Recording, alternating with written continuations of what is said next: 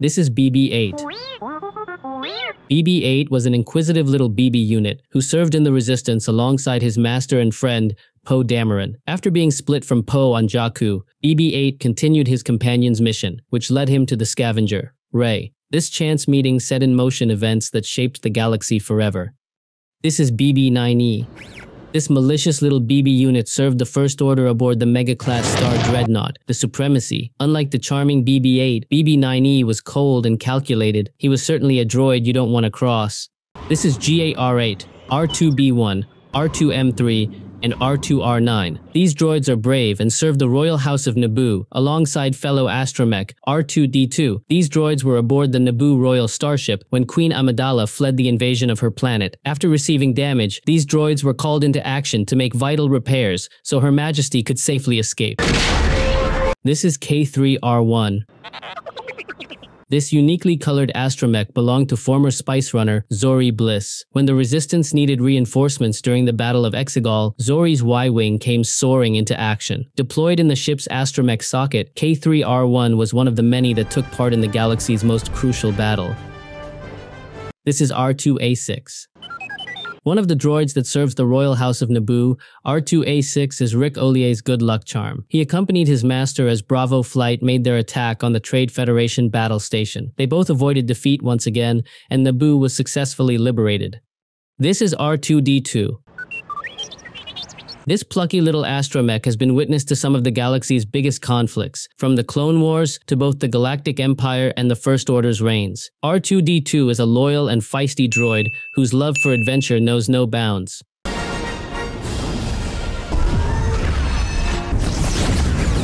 Welcome to Exegol! This is R2-KT. The droid with the heart of gold, R2-KT is a universally loved astromech droid that not only served the Republic during the Clone Wars, but now aids the Resistance in their battle with the First Order. This is R2-Q5. Black with bronze plating, R2-Q5 is a striking-looking astromech unit. Serving the Empire aboard the Death Star II, R2-Q5 is fitted with devices that let his masters spy on those around him. Members of the Empire must be careful around him, as who knows who may be watching. This is R4-M9. R4-M9 is an astromech droid belonging to the Galactic Empire. It found itself aboard the Tantive 4 after the Star Destroyer it served on captured and breached the Rebellion ship. This is R4-P17. R4-P17 is the astromech that was assigned to Obi-Wan Kenobi when he embarked on his quest to locate the planet Kamino. She was present when the Jedi Master first learned of the Clone Army and was by his side numerous times during the ensuing Clone Wars. Let's hope we have arrived in time. This is R52JE. The self-proclaimed astromech captain, R52JE leads the pool of droids workers at the Ajan Kloss Resistance Base. Known to his peers as 2J, this feisty little droid dishes out orders and tasks to his team with extreme efficiency. This is R5D4. R5D4 is a stocky little astromech droid who encountered R2-D2 aboard the Jawa's Sandcrawler. R2's mission was almost halted before it had fully begun, as Owen Lars initially purchased R5 instead of R2-D2. However, R5 malfunctioned before the sale was final, and the rest is history. I'm gonna need you to scout ahead and analyze the atmosphere. There wasn't a question. This is R5M2. R5M2 is an astromech droid affiliated with the Rebel Alliance. Loyal and assiduous, R5 aided many rebels in their evacuation of Echo Base during the Empire's attack. This is C3PO. Oh, hello. I am C3PO.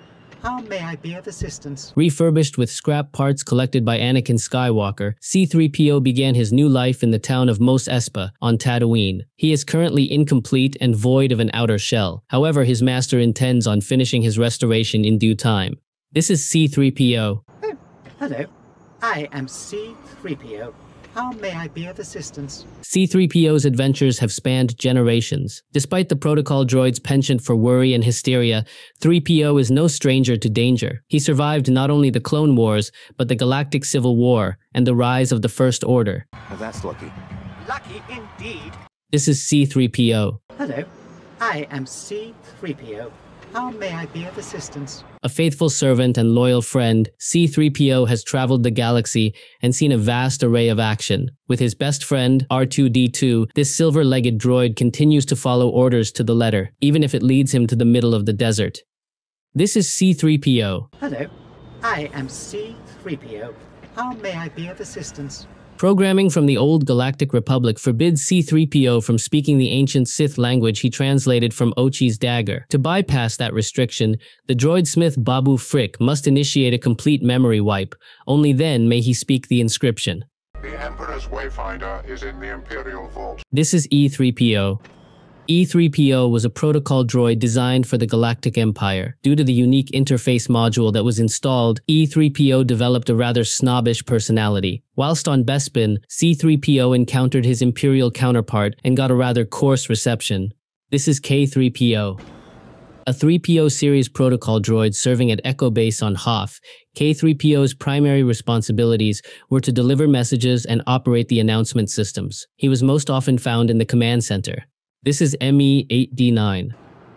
An ancient protocol droid with some interesting programming, ME-8D9 helps Maz Kanata deal with unruly patrons of her castle. Despite being an old model, ME-8D9 can take care of herself. Many of the regulars enjoy her company, but if they break one of Maz's rules, she won't hesitate to remove them. This is R3PO. R3PO is a protocol droid serving the Rebel Alliance in its war against the Galactic Empire. Present on Echo Base during the Empire's attack, R3PO aided the rebels in their evacuation. This is RA-7. The RA-7 protocol droid is occasionally referred to as the insect droid due to its bug-like photoreceptors. This particular model of protocol droid was quite prevalent on the first Death Star, and the model became synonymous with the Empire from then on. This is TC-14. TC-14 is the Silver Protocol droid that had the honor of welcoming the Jedi ambassadors aboard the Trade Federation's flagship. Happy to serve, she led Qui-Gon Jinn and Obi-Wan Kenobi through the vessel to meet her masters. However, negotiations were short and did not go as planned.